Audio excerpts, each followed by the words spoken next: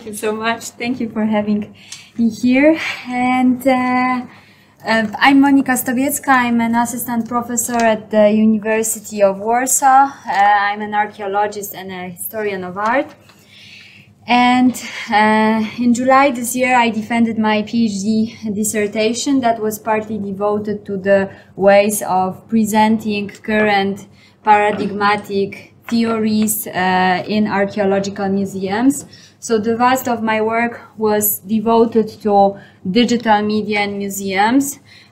This was actually not not my wish to deal with all those digital tools as presented in different museums. However, as a Pole living in Poland and observing what is currently going on in Polish museums, I was somehow pushed into the digital realm of archaeology. So nowadays in Poland, we experience a huge boom of multimedia exhibitions.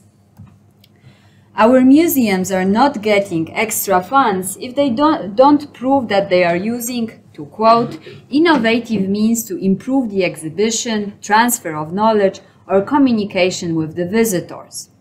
As an effect of this digital preference, everyone is turning to multimedia displays.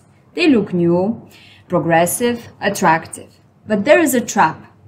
Those effects are very often superficial. New technologies are being quickly replaced with newer ones, so as a result, new museums are quickly becoming old ones, providing nothing but outdated technologies. According to Tara Copplestone and Daniel Dune, multimedia exhibitions didn't introduce a new model of display. The narratives are copy-pasted from the analog schemes, so the great digital revolution ended rather with unfulfilled dreams and expectations. In my presentation, I would like to discuss why fallacies took over the digital media and museums, and at the same time offer a way to overcome this impasse. My hypothesis is based on the assumption that there is no strong theoretical foundation for digital media on archaeological exhibitions, thus their application often ends with superficial meaning, blunt slogans, or simply a technological showcase. At the same time, I believe that digital media and technologies have still much to offer to museums and can be used to create meanings and inspire our imagination, only while grounded on a coherent vision. To illustrate this belief, I will discuss the technique of Imagineering in archaeological museums, a conceptual and theoretical framework inspired by technology studies, medical and bio-humanities, and design studies. Imagineering will be a way to understand museums' digital media as means to stimulate visitors' imagination. So in 2017, Manuela Rosini, a scholar representing post-humanism, coined the term Imagineering as an explicit connection of imagination and engineering, obviously. Imagineering is an effect of an interaction between fictional approaches and a conception of engineering practice. To imagineer, then, is to deploy the various versions of design and expression that help us to use our imagination. Rosini referred to ways in which this term can help with conceptualizing technological bodies within contextual networks and thus, in a broader perspective, anticipating the future. She wrote, "Rather sooner than later, cyborgs and other hybrids, androids, and technologically enhanced humans will people the Earth and maybe other planets. Imagineered in scientific fictive texts, such embodied subjects can be seen as cultural prefigurations of future human beings in the real world. How can her theory be applied in museum studies? How can this term be of use in archaeological museum context?" First of all, it needs to be stated that multimedia archaeological exhibitions didn't gain a lot of theoretical interest, in contrast to ways of using digital toolbox in archaeology. The shift from the spade work to screen work in archaeology was indeed a radical revolution that has influenced the way of practicing the study of the past. However, a total metamorphosis that archaeology has gone through the recent years did not provide the discipline with a new, coherent, theoretical framework. Even though many of the researchers in the digital and cyber field announced the rise of digital culture or digital ecosystems, the significant shift in data gathering, data representation, and the afterlife of data. So the digital, virtual, and cyber imagery did not contribute to the formulation of a new theory that could respond to the digital and cyber advances. Quickly developing technologies should create open fora for the co-production of pasts that matter now and for visions of future community. However, nothing suggests that this is a common thinking in digital and cyber archaeology. The reflexive approach is rarely encountered, even if the examples of the best practices come from the top world archaeological sites. A kind of digital consciousness is generally rare across the discipline and diverse archaeological projects. Many researchers notice this severe lack that leads simply to meaningless techno-optimism or even techno-fetishism. Jeremy Huget, a prominent figure in the digital archaeological theory, argues that currently this area is under-theorized, under-represented, and undervalued. Yet it is increasingly fundamental to the way in which we arrive at an understanding of the past. His calls for a meaningful dialogue about the intervening technologies and their influence on the outputs are left almost unanswered. Huget emphasized that archaeology has the best position among humanities to investigate and understand the implications, transformations, and repercussions of digital technologies. However, it is rarely happening. The reason may lay in techno-fetishism and technocracy, as suggested by many, but also in the digital culture itself. As Roberto Simianowski points out in his book on the seduction and betrayal of digital technologies, the general absence of coherent theory in digital studies is striking.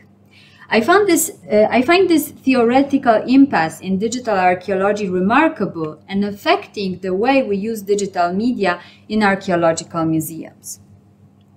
I strongly agree with Elian Hooper-Greenhill, Stephanie Moser, and other scholars who promote the belief that museums mirror the shape of academic discipline. So thus I would say that weak multimedia displays reflect the under-theorized realm of digital archaeology in academy. However, given the advantages of using multimedia in museums, maybe we should not be worried about the lack of elaborate theories. For sure, digital media and museums fulfill a demand for a participatory, inclusive, and democratic museum that is open to all. We need to agree that they offer a peak experience by providing entry to unreachable places and facilitating fascinating travels through time. The museum enriched with digital tools fulfills the demand for the access broadly construed. For sure, they promise us that we are able to present the invisible.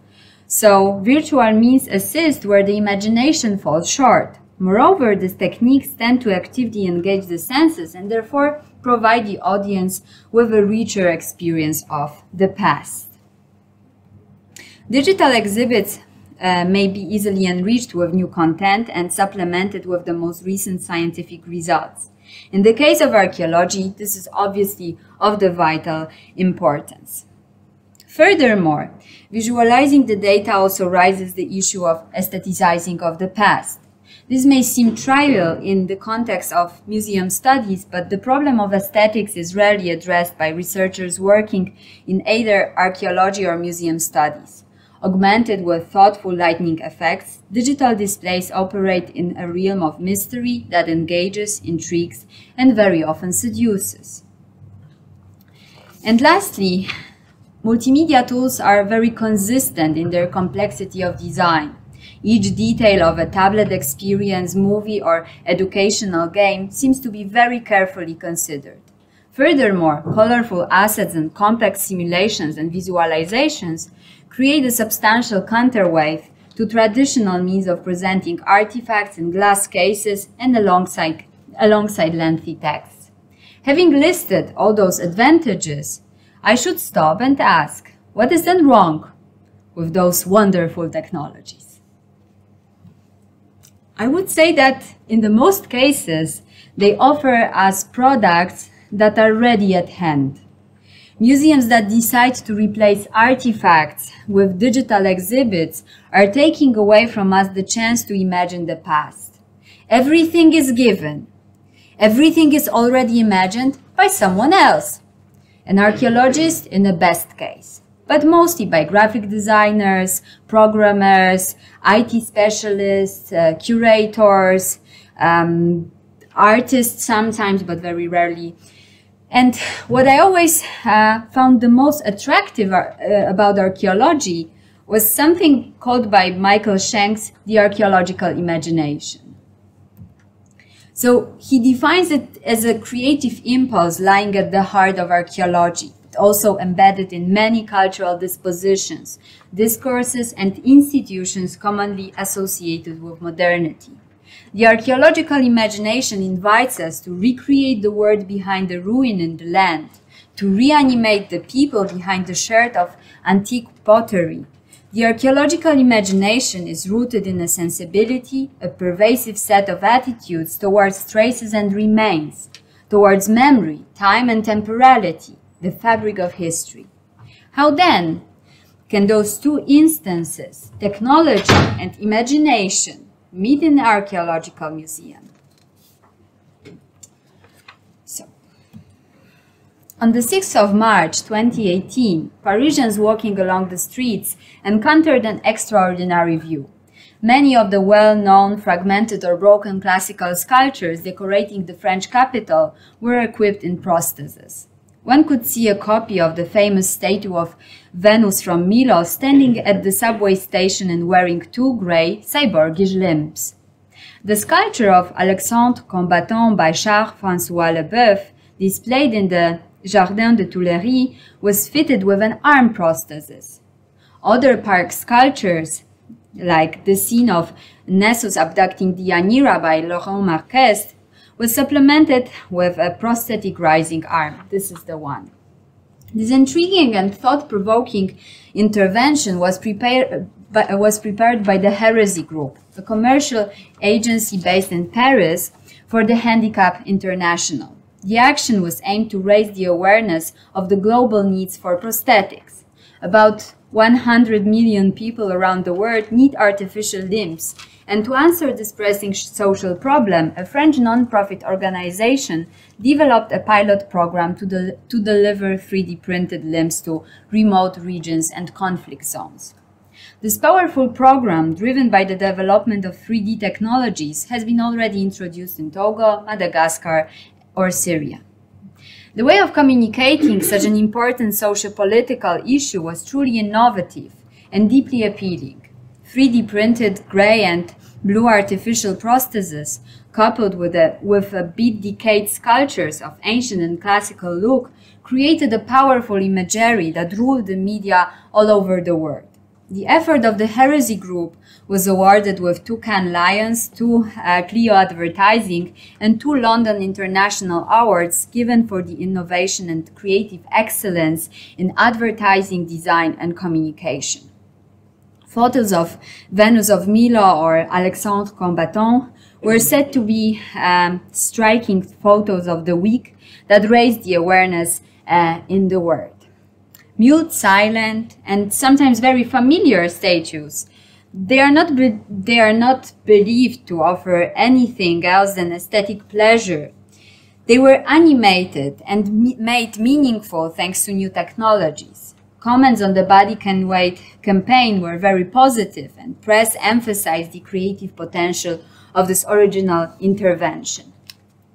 And why am I showing this to you? Because the same 3D technologies, exactly the same 3D technologies, are currently ruling museums and archaeological sites around the world. But rarely or ever Their implementation equals with creating persuasive and novel meaning. Can archaeology learn its lesson from the Body Can't Wait campaign introduced in Paris? Projecting those statues in a museum setting, I would emphasize their ability to use the creative potential of technologies in reconstructing, supplementing, and reviving old originals, instead of replacing them. At the same time, inviting visitors to envision other semi-digital paths. I argue that those interesting couplings of historic monuments and the latest technologies set perfect circumstances for Imagineering in museums, entangling together technologies and imagination in the service of archaeology. Thank you very much.